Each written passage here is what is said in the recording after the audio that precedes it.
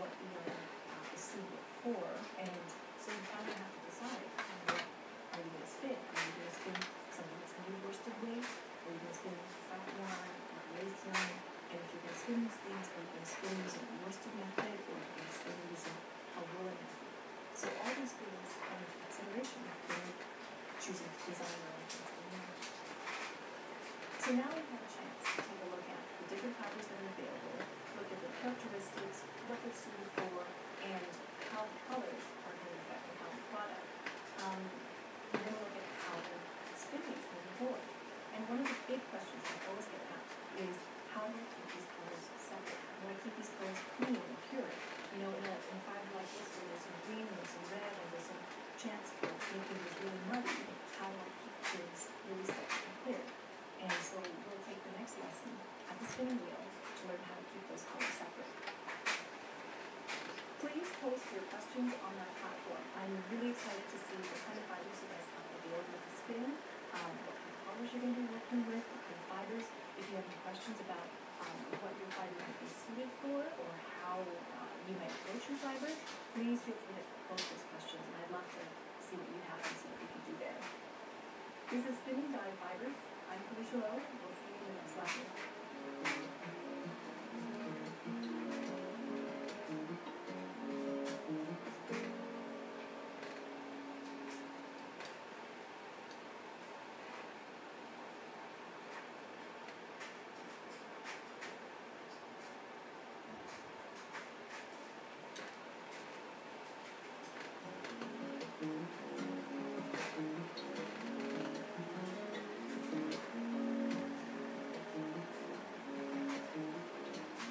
Welcome back.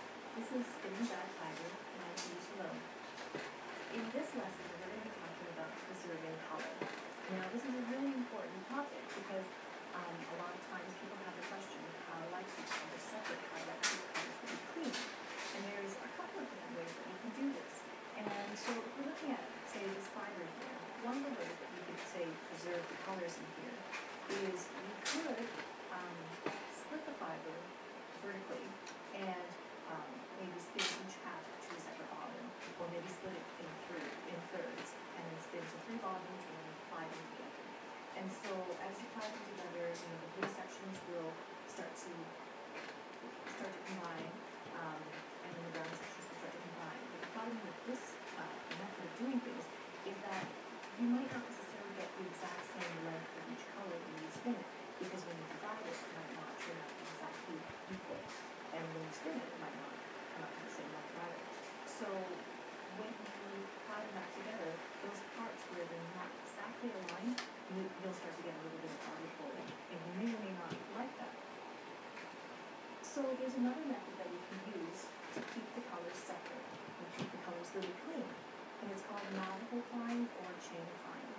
So the basic concept is that you spin one single onto a bobbin, single yarn onto a bobbin, and then you create a crochet chain with this yarn.